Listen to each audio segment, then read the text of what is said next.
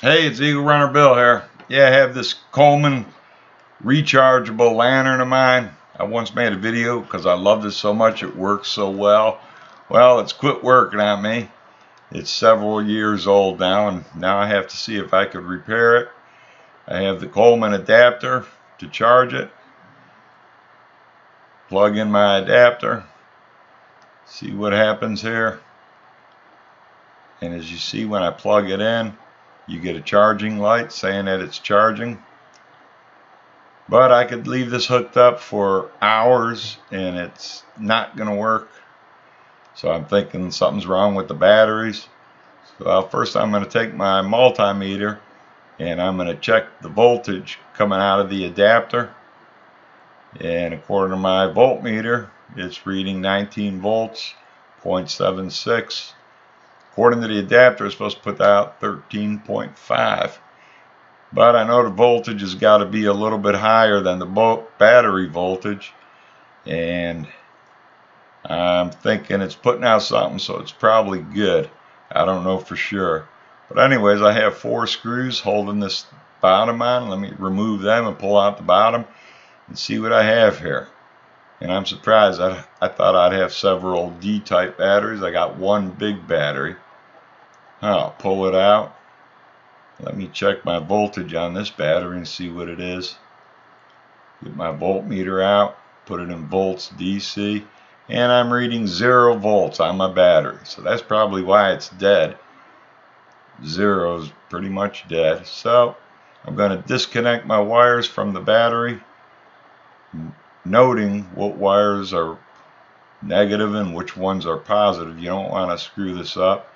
Put it on. Let me hook up my battery charger. See what kind of volts I got there. I got 6.9.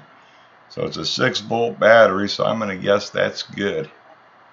Remember, whenever you're doing these checks, polarity is important. Now I'm taking my battery charger. I'm going to test the lights on the lantern, but I'll make another video to show you how I did this. It takes my internet too long to upload if I make videos too long. But anyways, I found a battery similar to it on Amazon. They went anywhere from $5 to $35. Make sure trying to verify what size it is. It was a 6-volt battery, and this is the closest I could find to the one I had in there. May look like it's going to work. Terminals are in the right spot. So on my old battery, I had little spacers stuck to the side of it to make sure it's stuck in there nice and tight and didn't wiggle around and would have no movement. So I could not remove the old spacers and keep where they would stick. So I'm just taking duct tape and I'm trying to roll it up to the same thickness of the original spacers and sticking it on the side of the battery. You want to make sure you have a good, tight, secure compartment for that battery to sit in. And I just roll up the electric tape and I'm sticking it to the same spots on the new battery as the old battery had. And then here, my terminals are a little bit loose, so I'm going to tighten them up by squeezing them a little bit, making sure you hook red to red and black to black. You don't want to cross these terminals or you could have a fire, blow up your battery, could have serious harm done. So anyways, I can't hook up the ground terminal till the battery's installed. With this duct tape, let's see if I'm going to be able to squeeze it on in here. Make sure it's all nice and snug and it isn't going to move around. It slid in there pretty easily. So now I still have my negative terminal to hook up. Make sure I got my black wire to hook to that one. Fits in there nice and tight. So I can't reach with my fingers, so I got to use a pair of needle nose to slide it in place. Looks good.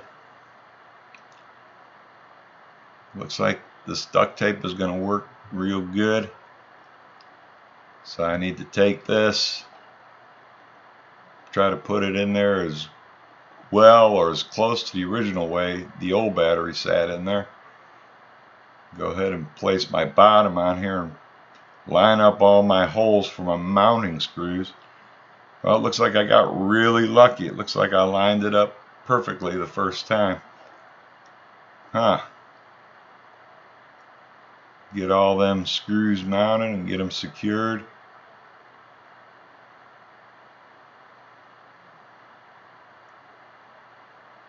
One thing I did not do that I should have done is I should have checked my battery voltage before I stuck it in, but it looks like it must have some volts on. My light's working now.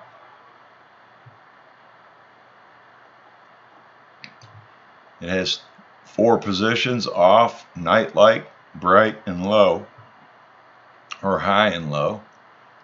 Looks like I got lucky. That new battery looks like it's working fine.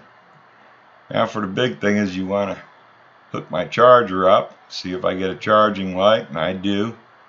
And then when you're charging that brand new battery, monitor it closely, put it somewhere safe. That's where you have problems with batteries. Some of them aren't compatible with other chargers. Could overheat, catch on fire, blow up. And that's another reason you got to make sure you have the polarity of those wires all hooked up right, because if you cross them, it could cause an explosion, could ruin the battery. So make sure you verify them wires before you hook them up. But I'm just learning right now that the high and low position don't work when the charger's plugged in.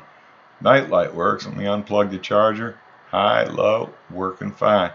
Well, looks like we got this fixed. Hope you enjoyed the video, and thanks for watching.